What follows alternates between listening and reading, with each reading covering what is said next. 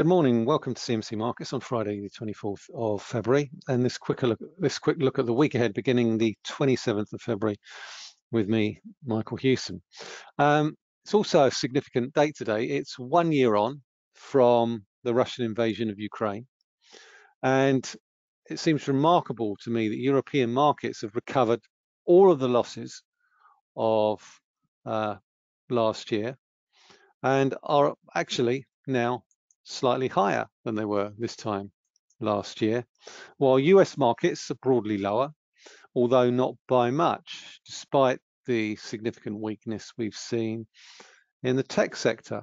And it's even more remarkable, I think, given how much higher interest rates are now than they were a year ago. If you think about February this time last year, the Federal Reserve was actually still easing monetary policy, and now it's the Fed funds rate is now at 4.5 to 4.75%. Bank of England is at 4%. The ECB, is back above 3% and likely to go by another 50 basis points in March. Nonetheless, there has been a cost. There's been an economic cost in terms of these higher levels of interest rates, high inflation. There has been a cost to the cost of living. We've seen that soar. It's also important to note the billions of dollars, euros and sterling that have been spent to support respective economies, which have gone a long way to cushion the blow, but certainly haven't cushioned it completely.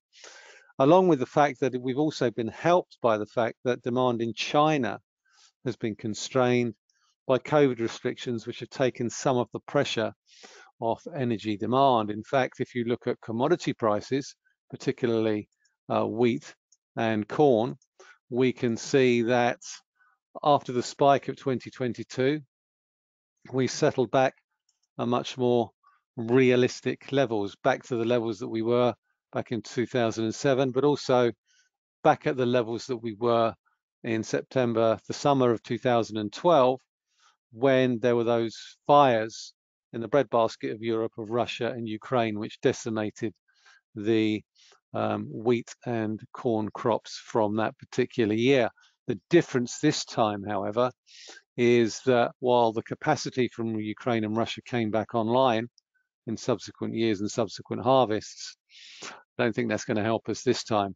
And for that reason alone, I think it's going to be quite likely that inflationary pressures are likely to remain elevated.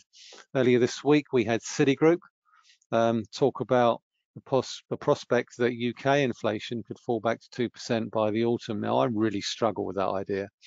I really do. When you look at the price pressures that are currently starting to seep in to core prices this week, EU CPI, core CPI was revised to a new record high of 5.3%, even though the headline numbers have fallen quite sharply in the past 2 or 3 months. Today, we've got US core PCE, and certainly I think in the context of recent ISM numbers, services numbers, inflation numbers, retail sales of 3% in January, I think it's highly unlikely that the declines in headline inflation, while they'll still happen, I think we'll start to see, I think core prices are going to be much more difficult to bring lower. And I think that's something that markets still haven't really come to terms with when it comes to what is likely to come next. We've priced out the prospect of rate cuts this year, given the recent narratives from the likes of Bullard and Mester that we saw last week. Bullard this week clarified his position on the neutral rate for his projections, which is around about 5.37% or 5 3/8, which is broadly in line with the 5.4% that Neil Kashkari of the Minneapolis Fed suggested would be the right rate for a pause. So you're talking 5.25 to 5.5% Fed funds rate, which is another 2 25 basis point rate hikes. The bigger question is, when are rates likely to come down? And an awful lot of that will depend on obviously core inflation. And at the moment, that is running the risk of not only remaining sticky, but potentially edging a little bit higher. Certainly that has been the trend if we look away from the headline inflation numbers. So what's that meant for stock markets this week? Well, stock markets this week, I think, have struggled a little bit. We've come under pressure. We're still been fairly resilient overall, and certainly I think European markets have continued to maintain the resilience that we've had over the course of the past few days, but we have seen significant weakness this week. But given how far we've come since the start of the year, we were always going to get some form of a pullback. And at the moment, with respect to the FTSE 100, if we look at this series of highs back in January, 78.75, we pretty much bounced off that earlier this week. So that for me, 78.75 is going to be a key support level, anywhere between 78.75 and 7,900. If we start to break through that, then we could well slip back towards the 50-day moving average. But overall, the trend higher for European markets remains intact. So I'm not ready to throw in the towel on a peak on European markets. The trend doesn't support that. So for all the headlines that we've been saying about, oh, well, you know, European markets are likely to start to roll over, I'm not seeing any evidence of that. And if we look at the way that the DAX has rebounded this week, it's continued to find support in and around 15,240, there or thereabouts. We look at the 10th of Feb lows, we look at the 13th of Feb, we look at the lows this week, fairly solid support at those sorts of levels. Also, 50-day moving average and the trend line from the lows there. So for me, what we're seeing at the moment still remains very much buy the dip territory. US markets again, but we are once again testing a fairly key support line on the S&P 500 and as well as the 50-day moving average. There, I would argue potentially that the US market rally is probably more at risk than the European one.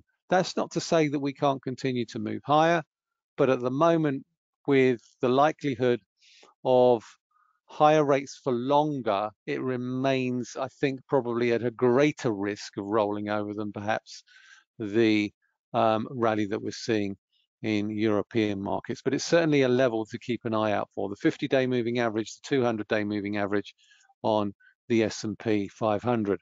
Similarly with the NASDAQ. Again, we're finding some fairly decent support in and around that 12,000 area, which also coincides with these series of peaks through here.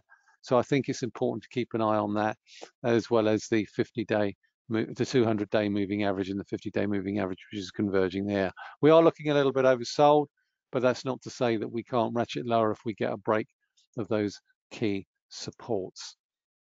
So I think that in a nutshell, I think sums up where we are in terms of stock markets. The dollar is starting to make a bit of a comeback, and I think while the dollar remains strong, it's going to be very difficult for US markets to rally.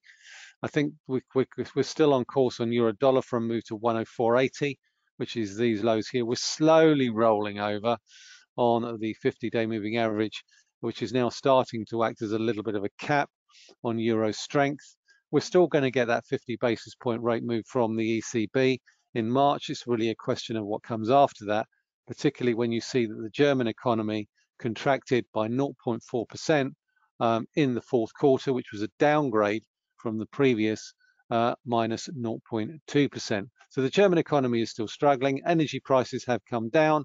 But the bigger question I think that needs to be asked with respect to energy prices is, can they come much lower, given the fact that the capacity, you know, while the Ukraine war is rumbling on, Russia is going to be shut out of global energy markets, and the only business that they're going to be able to do is with countries like China and India and obviously other states of that nature. So you could be looking at Iran as well, because they're not going to be able to do business in the normal way, which essentially will mean that China will be able to strike a very hard bargain when it comes to Russian oil and gas. They'll be able to drive the price down. So, you know, that basically means that going forward, it's going to be very, very difficult for energy prices to move much below the levels that we've seen already this week. I'll come to them now, seeing as I'm talking about them. It makes sense. We are still in the downtrend that we've been in for Brent crude over the course of the past few weeks, but it's interesting to note here that what we've got is a nice little uptrend going through here. So at some point, something has to give on this. Now, there has been some talk that oil prices could go above $90 to $100 a barrel. At the moment, the price action does not support that. But if we do break above these peaks back in February, which is around about the $87 a barrel level, $88, $87, $88 a barrel, we could well see a ratchet up to $90.95. But it's also interesting to note that despite all the bullishness on oil prices, some of the more extreme examples of $100, $110 a barrel have started to come in from the big US banks. So certainly worth keeping an eye on when it comes to crude oil prices going forward. With respect to the dollar again, moving back to this, we're still stuck in this range on the cable between the 50 and 200-day moving average. I expect that to continue with a slight downward bias towards 118.35, in the same way that I would expect the euro dollar to track lower towards its previous lows at 104.80. 118.35 is, I think, the key support level on cable, with the 50-day moving average on the upside, capping any advances around about 122, 120, 180, as laid out in my daily note, which can be found on the news and analysis section of the CMC Markets website. Euro sterling still very much stuck in a range. We can see that there.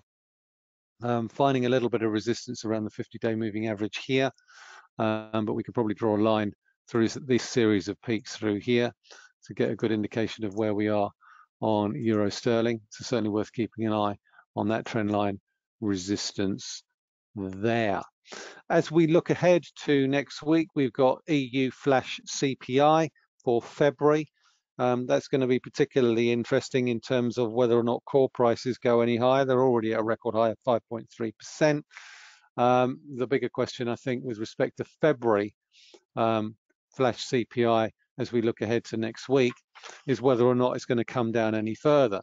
Now, predictions are for that to come down from 8.6 to 8.1, but again, core prices are expected to remain static at around about 5.3% and potentially could even head higher to a new record of 5.4.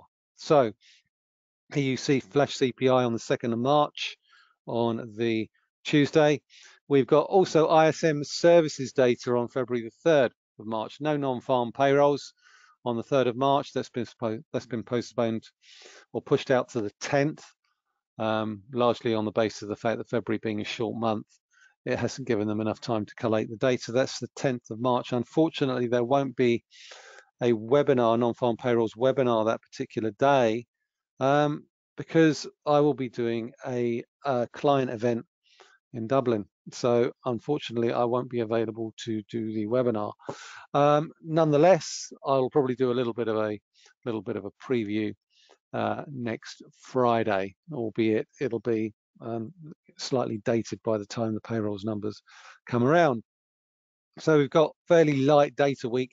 Services ISM, that was a really decent number in the January numbers, and obviously that prompted the real hawkish spike that we saw, particularly in US 2-year and 10-year Treasury yields, and which is seen as basically rise up to around about 4.7%, as can be seen from this graph here.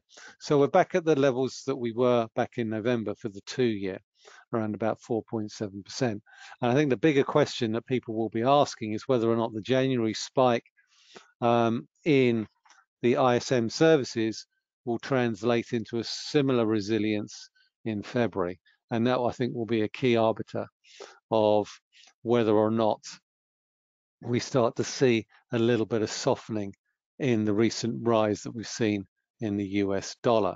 So keep an eye on those 2-year yields, 4.7%. If we start to head higher than that, then that is obviously going to exert further upward pressure on the US dollar. In terms of earnings announcements coming up, we have got Associated British Foods, Primark.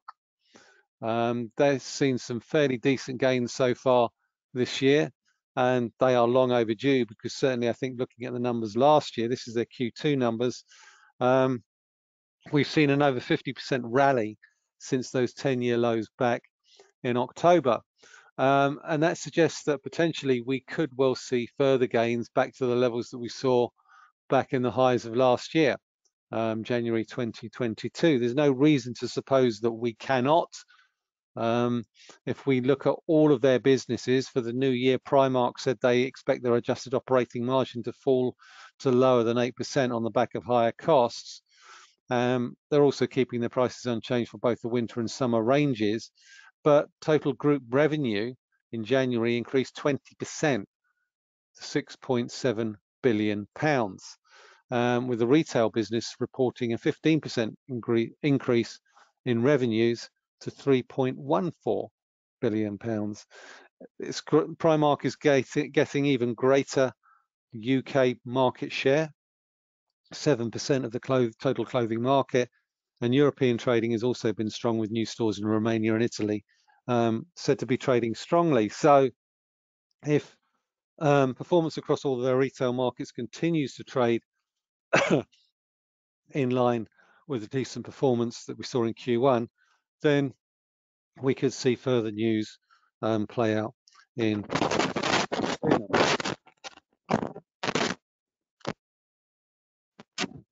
So moving on from Associated British Foods, we've also got the latest numbers from Ocado, but I'm not going to focus on them. I'm going to look at ITV because we've seen some fairly decent performance, decent recovery from ITV's share price over the course of the past few months. Some of that has been around speculation that ITV Studios could be the target of a takeover bid. In November, ITV reported total revenue year to date of a 6% rise to £2.95 billion, but it's the advertising business where they have actually been struggling, somewhat of an Achilles heel. Q3 numbers were expected to be disappointing and were, not really a surprise. We saw total advertising revenues down in July, August, September, and October. The big question is how well did they do in December with the World Cup? Did that provide a significant boost? ITV Studios has continued to do well, 6% increase in revenues in Q3. Obviously, this is part of the business that is really contributing quite significantly and is now set to make up over 50% of ITV's overall revenues. ITVX has obviously also been launched, was launched on the 8th of December. And in January, ITV announced that its revamped service had delivered a 55% increase in viewing in December, as well as a 65% increase in online users. So the big question around that, speculation will continue to rise with respect to a sell-off of its ITV Studios. I do not expect that to amount to anything, because why would you sell your best performing asset? It's just a completely ridiculous notion.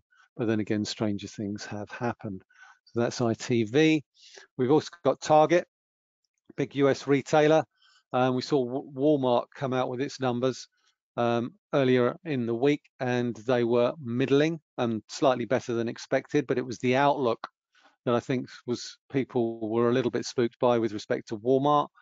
That has taken the edge off Target shares, which appear to have found a little bit of an offer at around about $180, $180, $182. It'll be interesting to see whether or not they'll probably continue to trade in the range that they've been trading in over the course of the last 6 to 9 months, and I don't expect to see any significant change there. As I say, they warned on profits back in May, and they've struggled to recoup those losses thus far. Also got Rivian, been a bit of a car crash, all told, sorry, pun completely intended. When they reported back in Q3, there was optimism that the share price had stabilized, but it's rolled over since then. Certainly in terms of their output, full year losses are expected to still be in the region of $5.4 billion. Still has plenty of cash, but rising costs are becoming a problem unless they look at raising prices in the months ahead. Since those November numbers were released, the share price has fallen sharply, not for any other reason that US interest rates have continued to rise, which means that the case for investing in a loss-making business is becoming a lot less compelling. And ultimately, unless they can start to ramp up their 25,000 annual target growth, annual target for deliveries and production quite significantly, then they will continue to hemorrhage cash, even though their order book is fairly healthy. It's got 114,000 pre-orders at last count. So that's it for this week, ladies and gentlemen. Once again, thank you very much for listening. I'll talk to you same time, same place next week. Have a great weekend, and I'll speak to you next week. Thank you very much for listening.